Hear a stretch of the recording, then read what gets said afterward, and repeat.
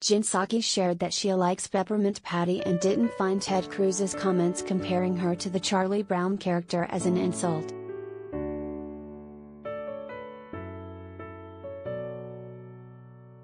Psaki proved she's unfazed by Ted Cruz's attempt to rouse her as she clapped back at his Peppermint Patty diss.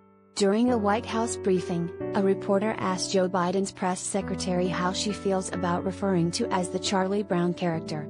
"Don't tell him I like Peppermint Patty. So I'm not gonna take it too offensively," she said, then turned directly to the cameras. "Senator Cruz, I like Peppermint Patty. I'm a little tougher than that. But there you go."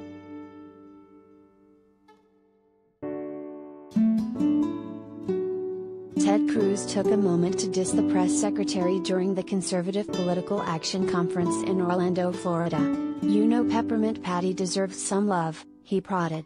However, he didn't get the chuckles he expected as the jab was met with silence. It seems Ted will have to try better if he wants to get a rise out of her.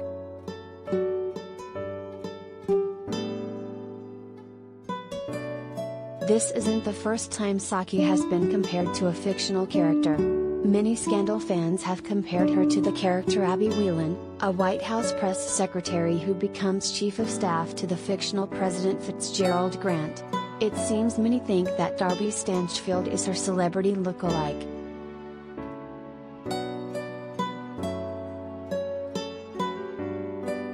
Related gallery.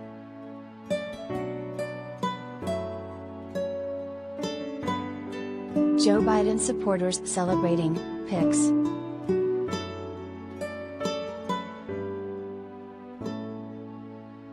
Jin also has been known to clap back when needed at a press conference.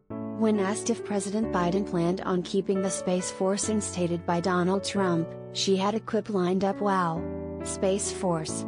It's the plane of today," Psaki responded, seemingly comparing the question to an earlier one about the color scheme of Air Force One. "It is an interesting question.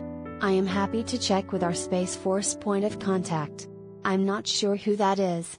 I will find out and see if we have any update on that."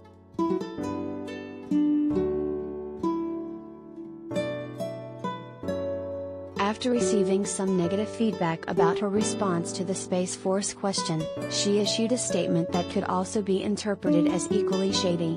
"We look forward to the continuing work of Space Force and invite the members of the team to come visit us in the briefing room anytime to share an update on their important work," she wrote.